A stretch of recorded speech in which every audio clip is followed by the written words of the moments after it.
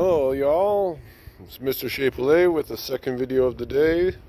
This morning was with Ethan and we were checking the eggs and we got 19 out of 21 like I've mentioned in the last two videos, and they are progressing very nicely.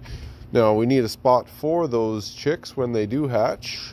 Today they are day 6, and at day 20 or 21 they will hopefully hatch. I'm not sure if we will have 19 of the fertile eggs, but we're gonna have some hopefully.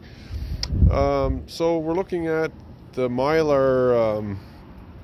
It's like a bubble wrap insulation foam that I purchased. Now I was going to use that on the roof of the chicken coop, but we're going to leave that open for the birds so they can get up and roost up in the top rafters.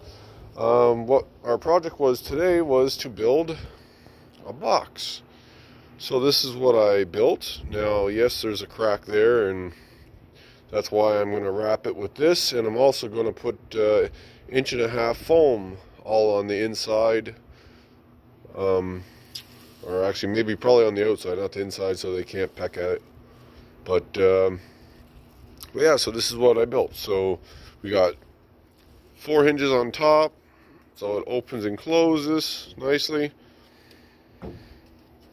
It's all made of 2x4s. Now the inside, I built a little hole here, which I was thinking I'm going to put the feeders on this end, but I was thinking I could just fill that full of wood chips, or probably wood chips is the best idea. But the bottom is removable, so it's a removable piece of plywood. It just slides inside.